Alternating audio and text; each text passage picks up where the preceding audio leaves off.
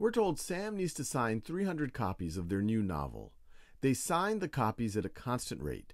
After 15 minutes, they have signed 20% of the copies.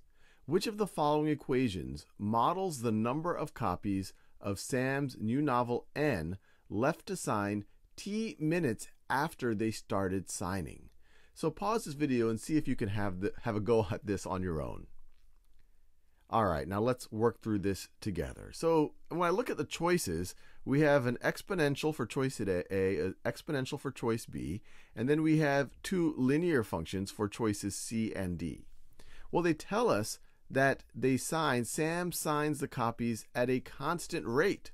So if we're signing at a constant rate, an exponential is not going to describe either how many we've signed or how many are left to sign. So we can immediately rule out choices A and B.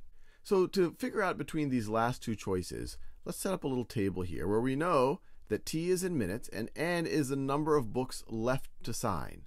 And they tell us after 15 minutes, they have signed 20% of the copies. So after 15 minutes, what's n going to be? Well, n is the number of books left to sign.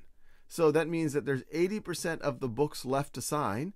80% of the original number of books, 80% times 300 is going to be 240 books left to sign. So let's see which of these choices is consistent with that. So 300 minus 4 times 15, let's see, 300 minus 4 times 15, that does indeed look like 240. So this one's looking good. What about 300 minus 20 times 15? Well, 20 times 15 is 300. So that means that n would be 0 here. We know that Sam isn't done signing after 15 minutes, so we could rule this choice out, and we like choice C.